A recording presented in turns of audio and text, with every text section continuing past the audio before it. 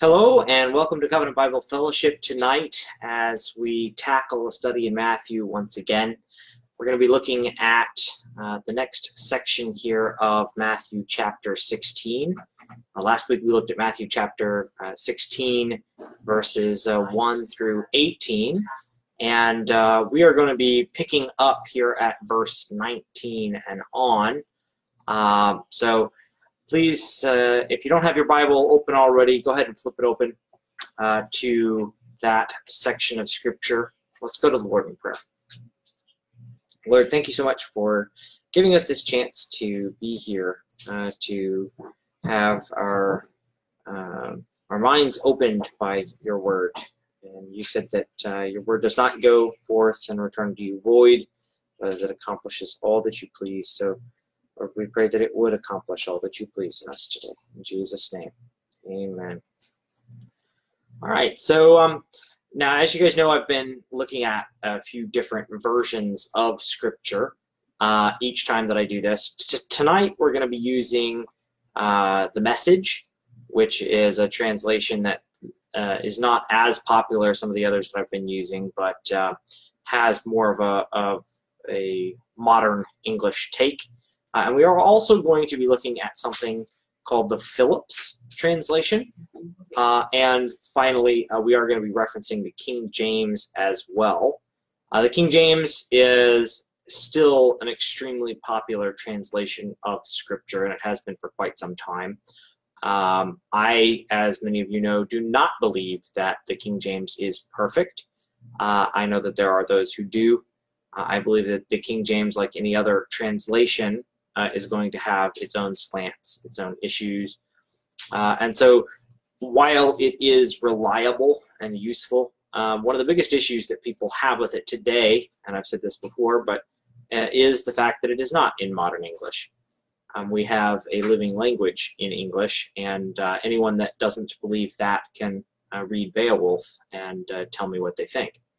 So as time goes on, new words, new terms are brought into usage, and old ones are kind of phased out. And so it becomes a little bit more difficult for each new successive generation to understand what was written hundreds of years ago. But that doesn't mean that it's still not useful. There's a lot of clarity that comes from looking at the King James Version, even if it is poetic in nature. So we're going to be using that as a reference guide, but let's go ahead and pick up with the Message to begin with here in verse 19. And I want to, before we start with that, just refresh everyone's minds on what we were looking at previously to this. We've had kind of a bout between Christ and the combined forces of the Pharisees and the Sadducees, and that has produced this stalemate, if you will, from the public's eye, but in reality, quite the victory for Christ, which is that he was able to give them a response, and the response that he gave them was that Christ was not really concerned about bread. He was concerned about the falsehoods being taught by the Pharisees and the Sadducees, in that you could supposedly either be your own salvation, or that you could rely upon an absolute obedience to the law and to legalism, both of which end up saying the same thing, which is that in some way you are responsible for your own salvation.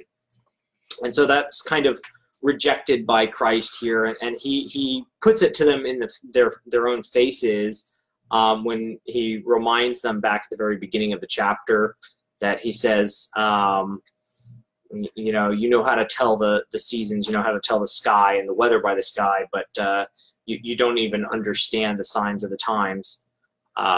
Basically you don't know what you're talking about.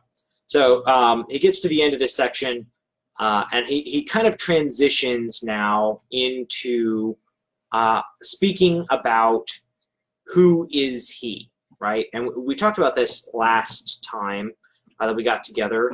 who is Christ. That's the point of this section, is who is Christ. Christ is the foundation of the church. Christ is the anointed one of God. Christ is, in fact, God himself. And so he kind of points back to himself in the section verses 17 and 18. He's pointing back to himself, and many believe that he was pointing to Peter as an example of the faith that builds the church. But in verse 19, we're going to be picking up with a little bit more of the action steps that come into this. And I have a couple of folks here with me, so hopefully I can get a little bit of commentary going tonight. But we're going to be picking up with verses 19 and 20. In the Message, it reads, "And that's not all." So I want to kind of bump back and read the previous few verses that we already covered, which starts at verse 17. "Jesus came back. 'God bless you, Simon, son of Jonah. You didn't get that answer out of books or from teachers. My Father in heaven, God himself, let you in on this secret of who I really am.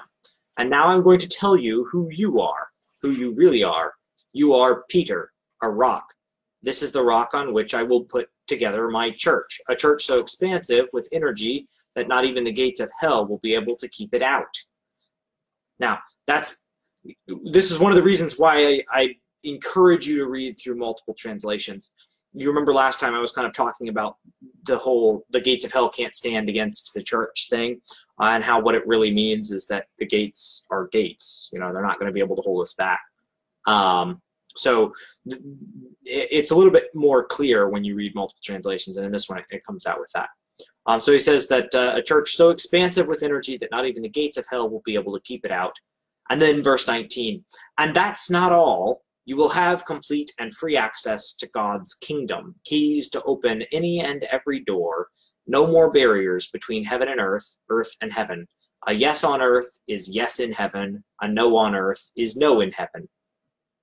And then it says he swore the disciples to secrecy. He made them promise that they would tell no one that he was the Messiah.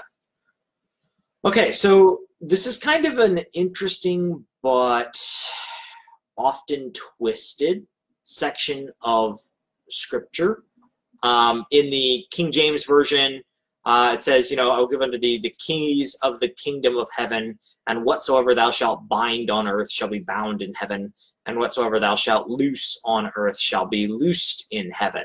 So it's a slightly different connotation in the King James than what we see, with a yes and a no. This is a little bit more direct. We're talking about binding and loosing. And then just to give you a kind of a third party understanding, if you will, we'll go to the Phillips translation, which is another one that I recommend for more of an easy reading of the scriptures. It says here, he says, "I will give you the keys of the kingdom of heaven. Whatever you forbid on earth will be what is forbidden in heaven, and whatever you permit on earth will be what is permitted in heaven." And so it's a little bit closer to the real understanding of that scripture than just simply saying yes and no. So that's, again, why I would caution you to, again, read more than one translation. If you just read the Message, it'd be more understandable in some areas, but it would, in other areas, kind of twist the intent. So we want to have more of an expansive look at that.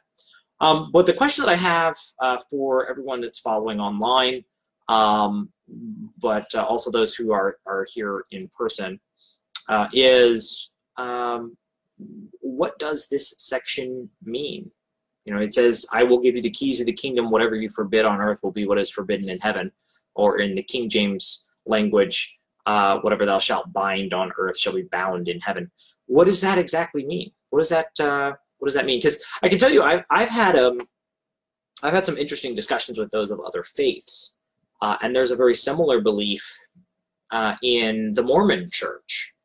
In fact, the church is said to bind together those in marriage, and that is bound on the authority of the church, not of God. And so, unlike what we believe that a marriage covenant is something that's sacred because of God, in the Mormon Church, you are considered to be sacredly bound because that sacred anointing is given to the church, and since the church binds you here on earth, you will be bound in heaven. And so one man can be married to 7 women, and that's just fine because you won't get married in heaven, but you'll already be married. Okay. So, so what is this? What does this really mean?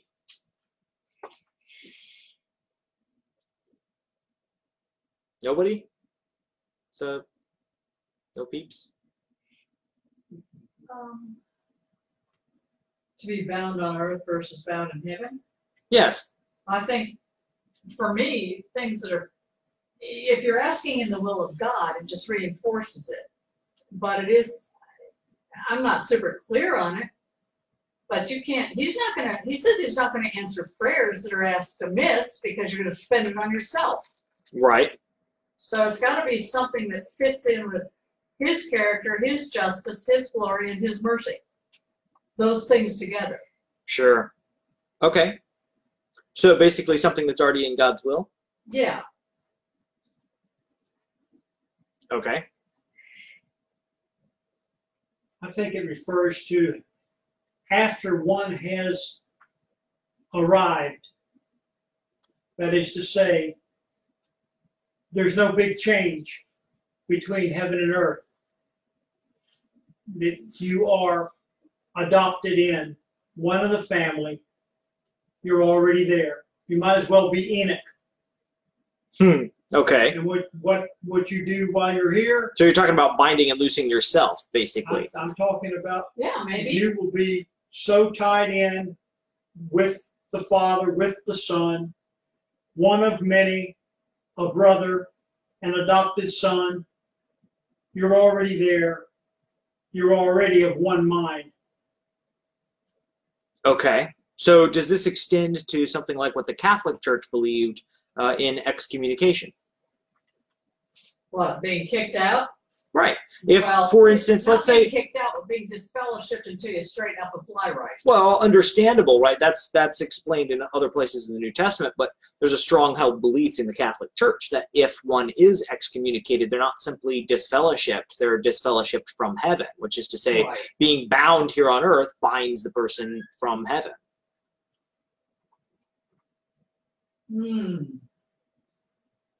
I mean, it's an authority that's clearly being granted by Jesus, who has the authority to grant it, right? I mean, if God has the authority to do something, which obviously he does, he's God, then he could do whatever he wanted. He could give one person the right to kill without it being a sin if he wanted to. It's not in his character, but he could.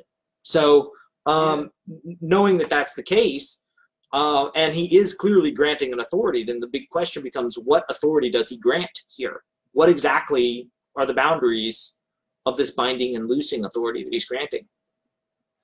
Because if he does grant the ability for men to decide who goes to heaven and who goes to hell, then clearly that's a violation of his own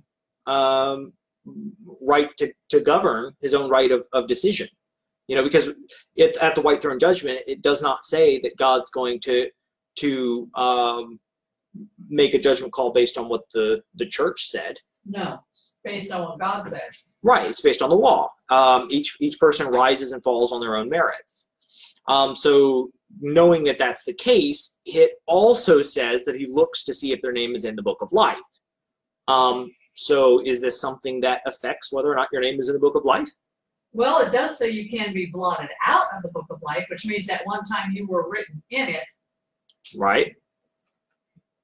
Now, as I understand it from reading through Scripture, and I could be wrong, but as I understand it from reading through Scripture, it's God's hand that both writes in and blots out from the book of life. Right. Not the authority granted to the church. Correct. And as I understand it, no authority granted to the church allows us to force God's hand to move. No.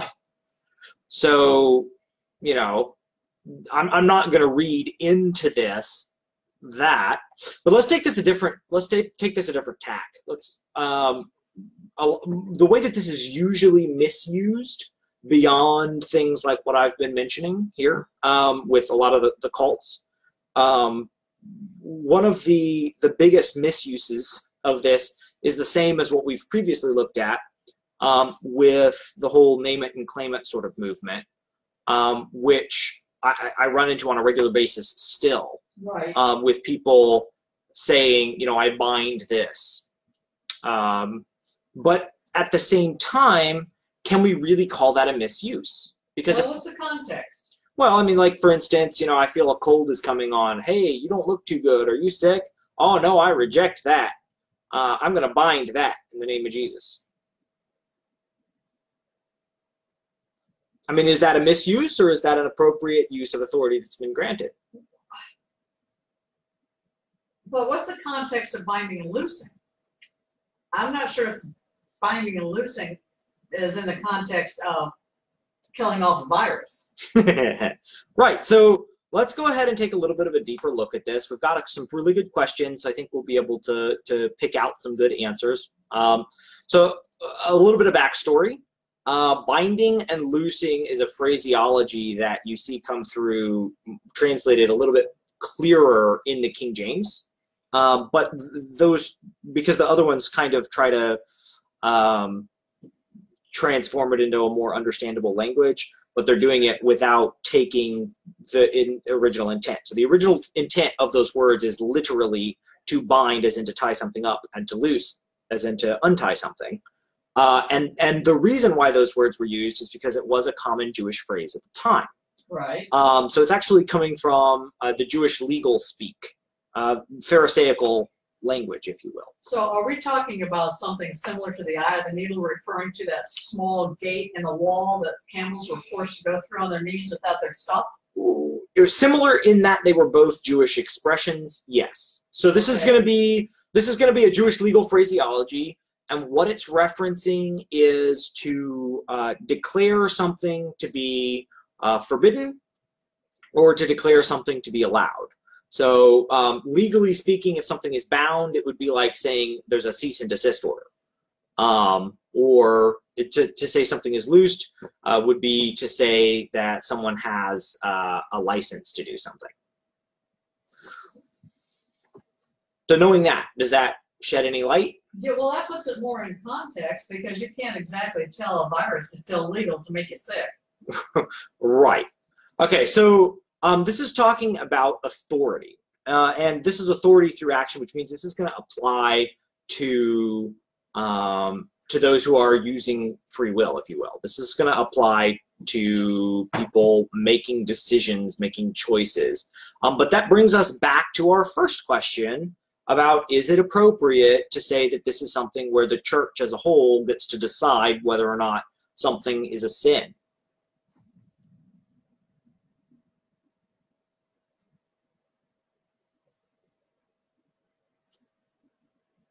You know, so that's a really good question. Let me go ahead and quote from one of my favorite sources. Now, I do have to warn you, as a source, although it's useful, I don't agree with everything, obviously, that these folks have. But there's a group online that answers a ton of biblical questions. It's called gotquestions.org.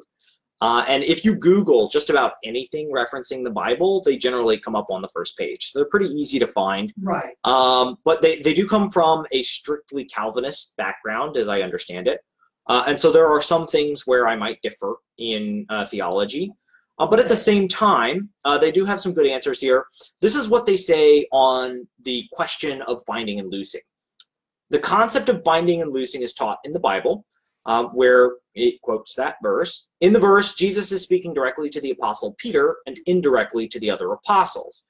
Jesus' words meant that Peter would have the right to enter the kingdom himself, that he would have general authority symbolized by possession of keys, and that preaching the gospel would be the means of opening the kingdom of heaven to all believers and then shutting it against the unbelievers. So this is according to Got Questions, and I happen to agree with them. The binding and loosing phraseology used is one that is applying because the whole of Scripture talks about, you know, to him who knows to do right and does it not, to him it is a sin, right? And so binding and loosing is applying to the fact that you have been given a grant of authority by nature of being the first person to profess belief in me as Christ, as God, as the Son of God.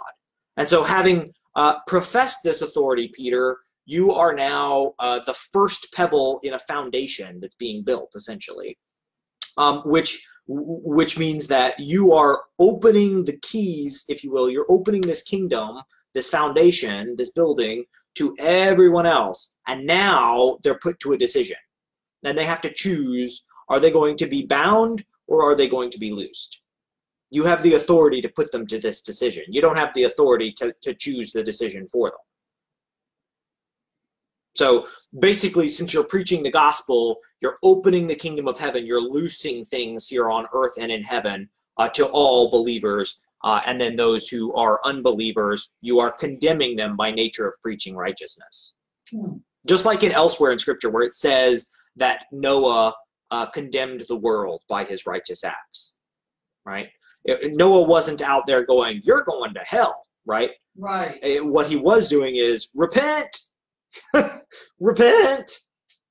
Do as God says, because he's going to destroy the world. And we need to straighten up and fly right. And so by nature of having given the truth and demonstrating righteousness himself, he was the picture, he was the foil against which everyone else could be measured and thus condemned. And so Peter is here the foil of one who, he is the example of one who, having been given the chance, was exposed to the truth and chose to cling to the truth, to be the first one to say, you are the Christ, the Son of the living God. Does that make sense? Sort of. All right, so we'll read through this section one more time. We're going to read through this section in the King James Version this time. And we'll get to the end and we'll see if that kind of clicks a little bit. And I will give unto thee the keys of the kingdom of heaven, and whatsoever thou shalt bind on earth shall be bound in heaven, and whatsoever thou shalt loose on earth shall be loosed in heaven.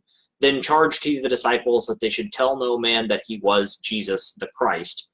From that time forth began Jesus to show unto his disciples how that he must go unto Jerusalem and suffer many things of the elders and chief priests and scribes, and be killed and be raised again the third day. And then he moves forward. But we're gonna stop there at the end of verse 21. The reason that I include verse 21 in that is because I believe that the reason for Christ telling his disciples that they should not tell anyone he was Christ is important.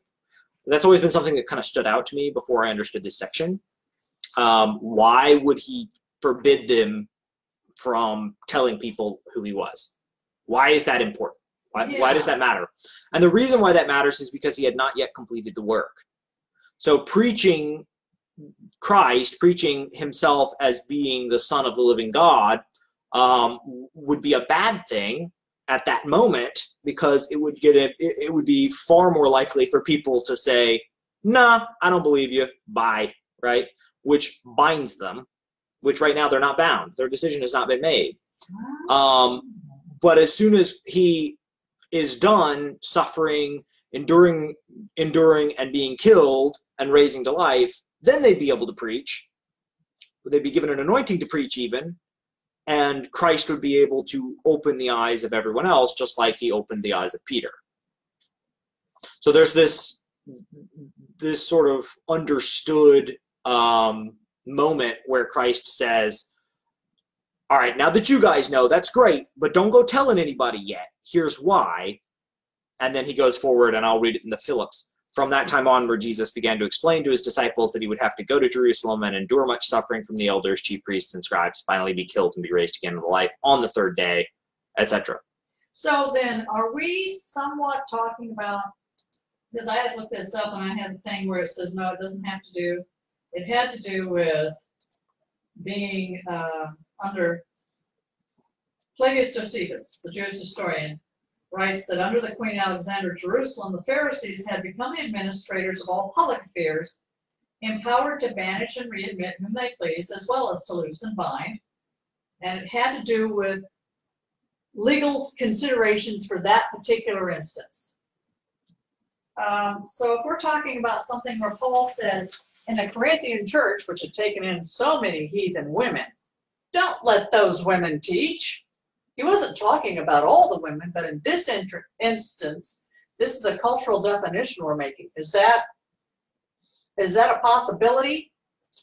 I haven't researched that, so I don't know. But if it deals more with the situation that is, and you have some authority to make some rules for this group, Right. binding and loosing, which is what you're saying, and which is what Josephus was saying. It doesn't have to do with attacking viruses or the enemy. It has to do No, it has to do with setting social norms in a Right. new, growing a church, which up to this point has not been called a church, right? I mean, Right. these are just the disciples of Christ. So he's preparing them for this new world, this new thing that's going to happen, which would come to be known as the Way, and then as Christians. right.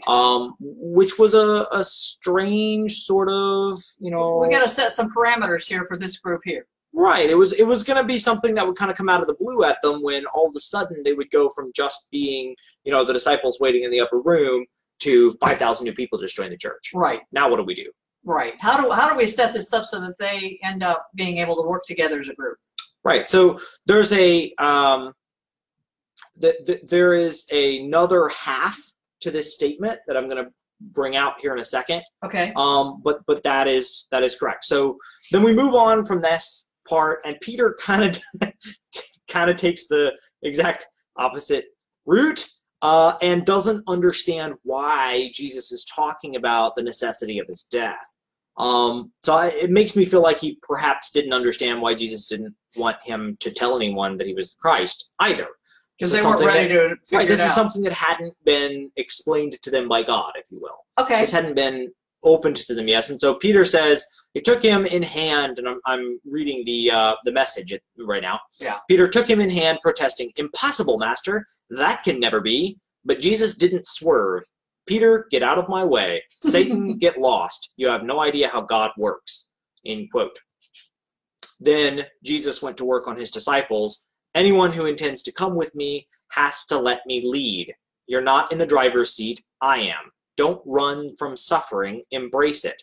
Follow me and I'll show you how. Self-help is no help at all. Self-sacrifice is the way, my way, to finding yourself, your true self.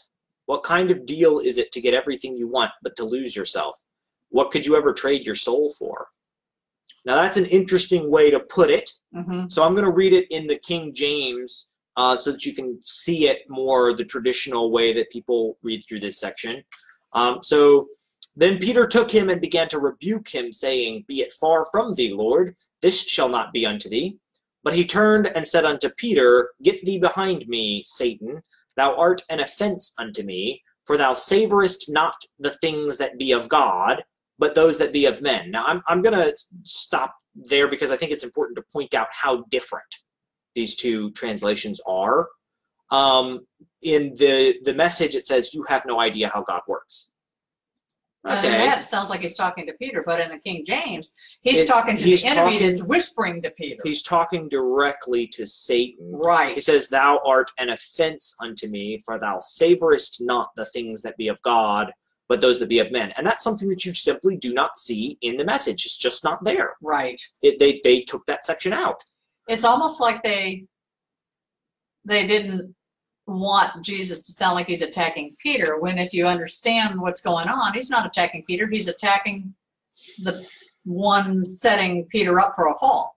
Right. So, and again, this is where I'm going to go back to the Phillips, because I think the Phillips is a little bit more of an accurate rendition, Phillips is but it's still in a more modern lingo. So right. let me read through this, and that way you can see sort of the difference there. And then Peter took him on one side and started to remonstrate with him over this. "God bless you, Master. Nothing like this must happen to you." Then Jesus turned round and said to Peter, "Out of my way, Satan. You stand right in my path, Peter, when you look at things from man's point of view and not from God's." Yeah. So it's part talking to Peter and part talking to Satan. And the King James picks that up, but because it says, he turned and said unto Peter, "Get thee behind me, Satan." right. But at the same time, a lot of people kind of What did he come mix down it on up. Peter for? They feel like he's calling Peter Satan, yeah. and that's not true. He just said Peter is, this rock. And Not now, a big one. He's a chip off the old block. is right, what he and is. now he's coming back and saying, yeah, now you're Satan. So Yeah, it's kind of, no, that's not the case. He is talking to both. But if we finish this out real quickly in the King James, remember in the Message from this point on, he says, Jesus went to work on his disciples. Anyone who intends to come with me has to let me lead. And this is talking about verse 24 through 26. So we'll pick this up in verse 24, which in the King James says, if any man will come after me, let him deny himself and take up his cross and follow me. So the Message says, anyone who intends to come with me has to let me lead. You're not in the driver's seat. I am. Don't run from suffering. Embrace it. And in the King James, it says, if any man will come after me, let him deny himself, take up his cross, and follow me. For whosoever will save his life shall lose it, and whosoever will lose his life for my sake shall find it. So in this case, the Message actually adds to the word. It puts extra in there that wasn't there. Now, I'm not saying that what they put in is necessarily wrong. It sounds like something that would be a part of a good sermon, but it is not Scripture. So he's putting in things like self-help is no help at all. Yeah, that's not. That's not a translation. That's not a transliteration. That doesn't come from anywhere. That is an explanation. Right. So one could even say that those are notes that have been scribbled into the lines of a person's Bible. But I would not consider that to be Scripture. Right. So there are some big warnings, if you will, to take from tonight's session. If only be careful what you are reading. And like I said, don't read just one translation. Be a Berean. Know read what you're more doing. than one, right? So we'll read through to the end. It says, for what is a man profited if he shall gain the whole world and lose his own soul? Or what shall a man give in exchange for his soul? And that is to the end of verse 26 here in the King James. So that part is a little more close to what was actually written, where it says, what kind of deal is it to get everything you want but to lose yourself? What could you ever trade your soul for? Which, by the way, is improper English, but that's okay. For whatever could you trade your soul? Yes, exactly. So the Phillips translation answers this. It says, then Jesus said to his disciples, if anyone wants to follow in my footsteps, he must give up all right to himself, take up his cross, and follow me. For the man who wants to save his life will lose it, but the man who loses his life for my sake will find it. For what good is it for a man to gain the whole world at the price of his own soul? What could a man offer to buy back his soul once he had lost it? So that's pretty direct, isn't it? It is. It's very direct. It's very clear, actually. But that is to the end of verse 26. Now let's go ahead and finish this out. And in the King James, the way that it finishes out is it says, for the Son of Man shall come in the glory of his Father with his angels, and then he shall reward every man according to his works. Once again, this is directly going against the type of preaching which uses the keys to the kingdom to create a philosophy of earthly dictatorship over a heavenly kingdom. Right. Which is that, we're supposed to be ruling and reigning together with Christ, which means the Pope gets to decide who goes to heaven. Don't they call that a dominion principle or something like that, where we take over? I'm not positive what the terminology is that they use, but I do know that in differing forms, many different cults have used the idea of the keys to the kingdom and it's sort of a perverted kingdom principles method of using that grant of authority as if it gives us the right to dictate who will and will not go into heaven, and for what reason. So, like, for instance, they could say, that because in the Mormon Church, many of the men had died in the war, that it's now, previously it would have been a sin to have more than one wife, but now we're protecting the community. Because we're protecting the community, we're going to come together, all of our minds have come together and decided this is no longer a sin. And it's very relative, it's very humanistic, moralistic deism. Right. And so it's if you're not familiar with what I'm talking about, feel free to look that up. But it's very I am God. And that goes entirely against everything in Scripture. It goes against everything in Scripture, but that's the underlying root. It's the poisonous root, if you will, that backs this up. So if you're looking at it from a top-down perspective and you don't dig down to the root, it seems like it could be a legitimate thing. God granted authority. We're just using that authority. We're able to decide whether something is free or not free. But the fact is that God did not grant the authority for us to change what is right and wrong. What he granted was an authority to act. And to develop a community that can work together as a community. Right. So there's no right given to us to decide that something is or is not a sin.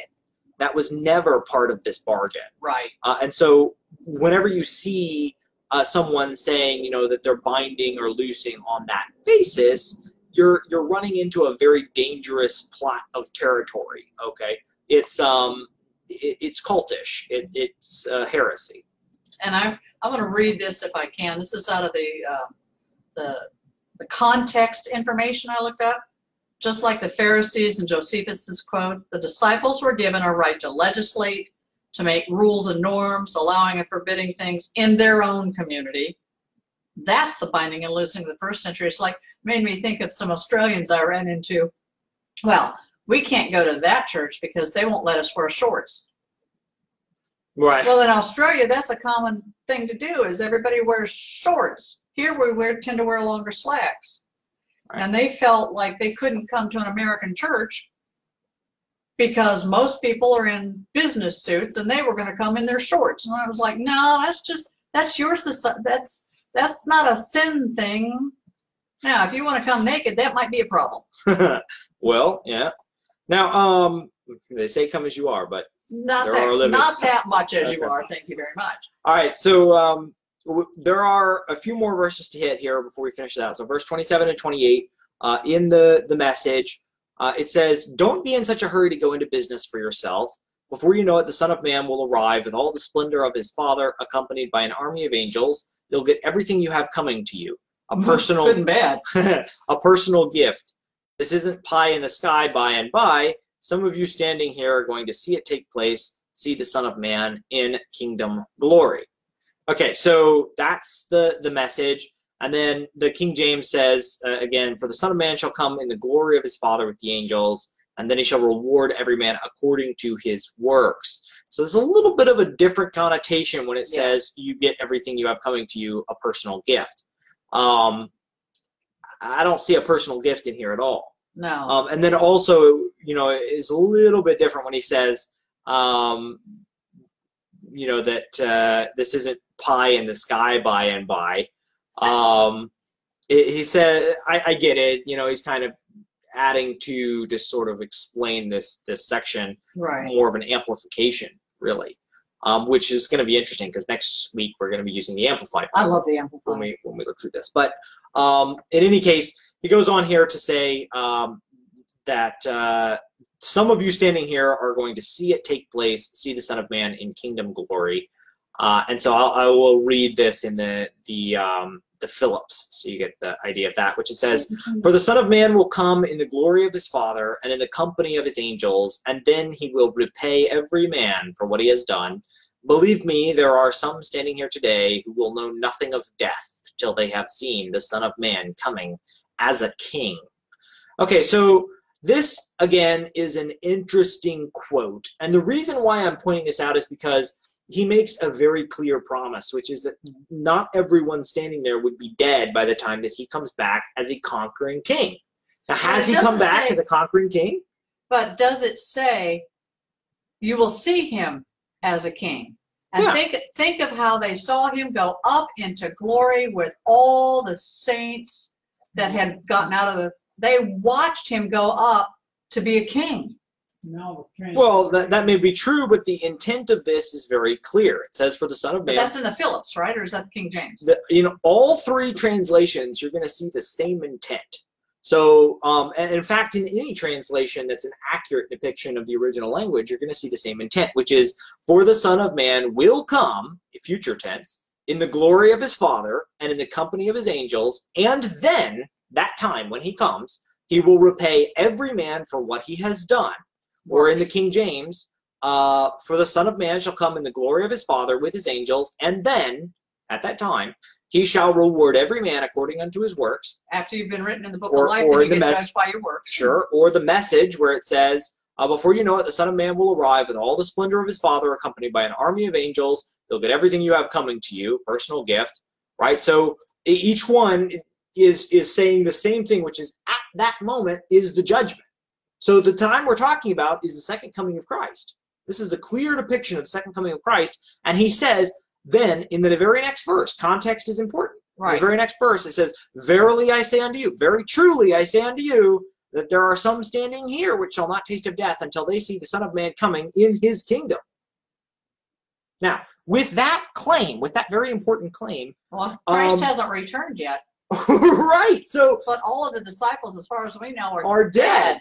Okay, so this is one of the verses or sections of verses which are used by the Mormons specifically, who say that John, I believe, is still alive and that he is immortal. In fact, he's the final apostle, if you will. John died on Patmos.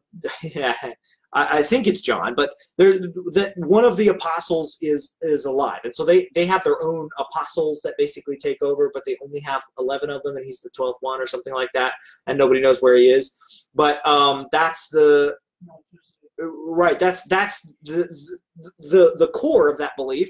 So how do we, as Christians, who, and this I might get castigated for saying this, but as rational Christians, come to understand this section of Scripture? I mean, how are we supposed to apply what we understand of proper scriptural interpretation to a section of Scripture that seems to suggest that Christ is going to come back in the next 30 years when clearly he didn't? Well, the only thing I can tell you is what you do understand is what you need to walk on. What you don't understand, you trust God to eventually reveal it. And if he hasn't revealed it to you yet, you have some other things to work on that you do know. I don't know. I have to take that on faith, because that's a question for me too, because I've seen that and I'm like, okay, what is it? Does it mean, what is it? Did they see you as the king rising with the saints following you? But that's not the army I see in Revelation. When you come back as a conquering king, you've got a vesture dipped in blood of your enemies. And Right. It's after the wedding, and we're all coming back with you to rule and reign. And some will go a twinkling of an eye. They won't taste death. They'll just be from here to there when you return. So I'd be confused. And from that, I go back to Isaiah. It says, come, let us reason together. And honey, you're not smart enough to know everything I know. You're living under the rug and see the knots. I'm above the rug and made it. Okay. So that's why I have to take those things I don't understand. I put on a shelf and ask God to reveal them to me when I am capable of handling them properly. Until then, help me do the ones I have understood properly, to act them out in the way that I'm supposed to apply them. And don't let those things, though we get to those points, for me, that's like trying to decide how many angels dance on the head of a pin. It's very important, but not right now. Okay. That'll come when it's supposed to come. All right, so I'll give you a couple of ideas that some people have applied to this scripture in Okay. order to try and I'm going to say it this way, explain it away. Right. One is that the regeneration spoken of in scripture of being born again is what explains it, which is that those who are born again don't taste death because they don't taste the second death. Right. And while that's true, that is not the expression used No, here. it's not. The expression used here is shall not see physical death. Right. And of course we see physical death, right? So a couple of the scriptures used on that front that people try to fit, if you will, would be John 8:51, where he says, truly, truly, I say to you, if anyone keeps my word, he will never see death. Well, and when you think of the difference of people who have died that has been recorded, those who are Christians go, wow, look at this. They are excited to go home. And then you have others like Nietzsche and some of the others that are screaming in terror, the Savior, and they're tasting death because the enemy's after them. Right. So So and so I that's could see this how is that one. is. We're not going to taste it because we Right, get to so- go home. We just walk through the gate. Right. So this is one that that is very similar to that.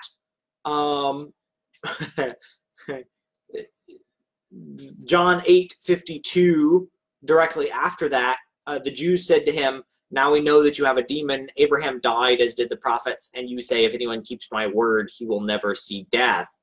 Not going to see the death.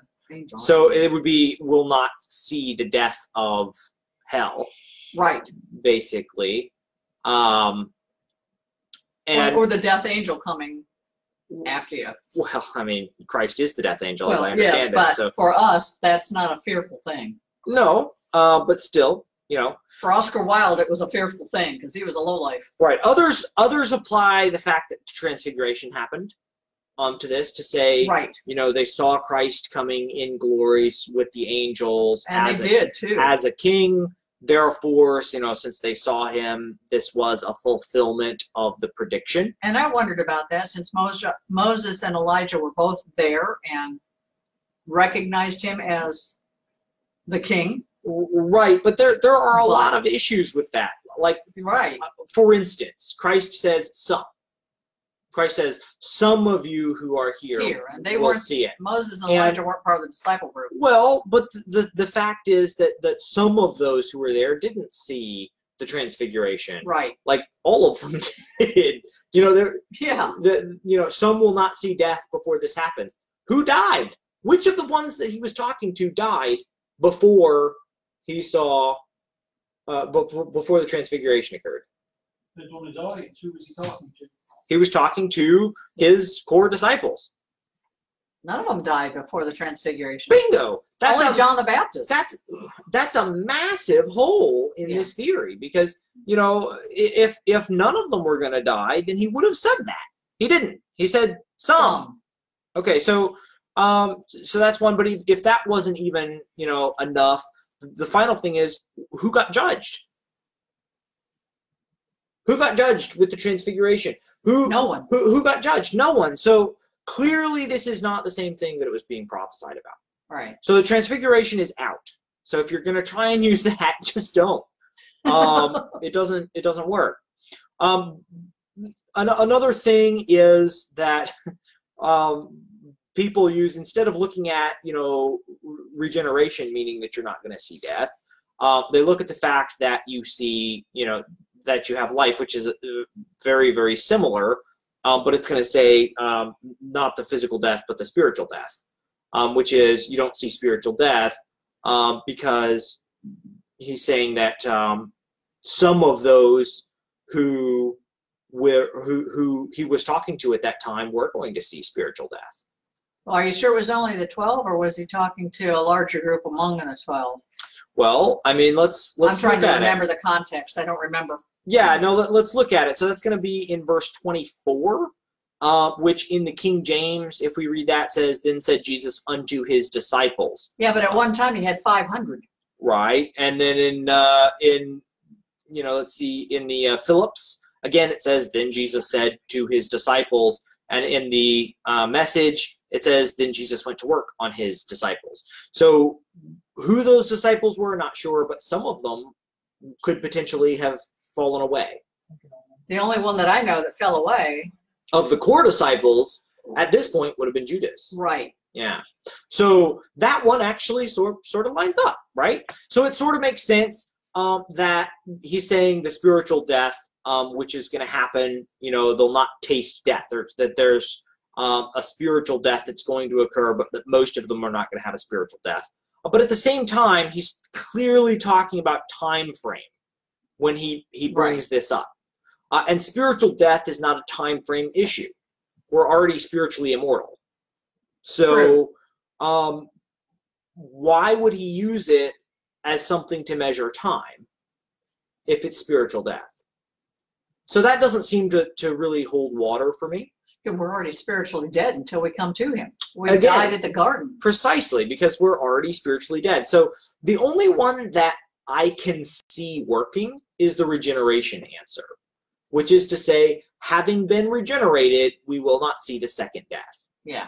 And so in that explanation, there were some who were there, perhaps some of the 500 disciples, perhaps Judas, but those who would see the second death, who would fall away and would end up being an example of What not to do? of one who did taste of death, Like as it were, Ananias and Sapphira? before Christ came back. Right. So that one I can see working, but at the same time, it doesn't answer all the questions for me. Right. So I don't have all the answers. I'm not claiming to have all the answers. No, but it's good thinking. But it is. It's important to think through. So hopefully we've enjoyed that. We've gotten through quite a bit. We worked our way all the way through to the end of this chapter. Thank you guys for joining me here. You're welcome. And thank you all for viewing this online. If you have questions, again, you can always comment those in the bottom of our Facebook feed over here, or in the YouTube comments down below. Exactly. And we will be happy to answer that as soon as we do get it. Now that could be a day or two, but we'll do the best we can to get to it. And again, thank you for going through the scriptures with us. Let's go to the Lord in a brief word of prayer. Thank you, Lord, for everything that you've shown us tonight, and please bless us as we go on our way. In Jesus' name, amen. Amen. All right, go with God.